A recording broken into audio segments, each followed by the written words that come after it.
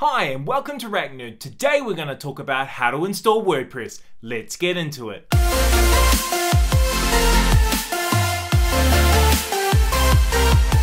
Alright, here we are in cPanel. The easiest way to install WordPress is type Softaculous in the search panel here.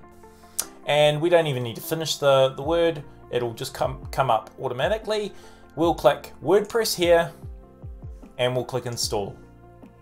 You don't need to worry about this section too much because all the defaults are pretty good. We do need to change, however, the domain we're going to install it on. So we're going to install it on RackNerdDemo.com. You can choose to install it into a subdirectory, but we for the purpose of this site, we only need to install it in the root directory. Alright, so we need to put in a site name, so we'll put RackNerdDemo site. And then for the site description, this is a demo. This is a demo. Alright, so the admin username and password, I recommend changing this to something other than admin. It's pretty obvious if any hackers are trying to get in, they're going to use the word admin. So let's change this to Dave Demo or whatever you want. Put in a password. And you need to set your email address that you want all the notifications to get sent to. I'm happy with admin@racknerddemo.com, so we'll continue on with that. These are some options if you want to install some themes, but we'll do that later. So we'll click install.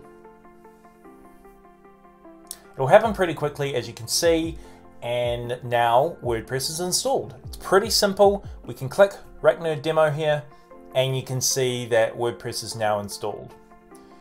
To edit WordPress, all we need to do is add wp-admin or login.php.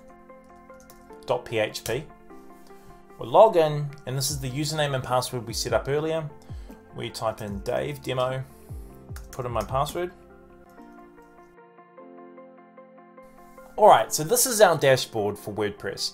The next thing I like to do is just add a WordPress theme. So we can click Themes, Add New, and this will go off to WordPress.org, and these are all the themes you can install on your website for free. So we'll type in blog, because that's what we're going to install. And here you can choose from different options. So let's go quick blog. Click install.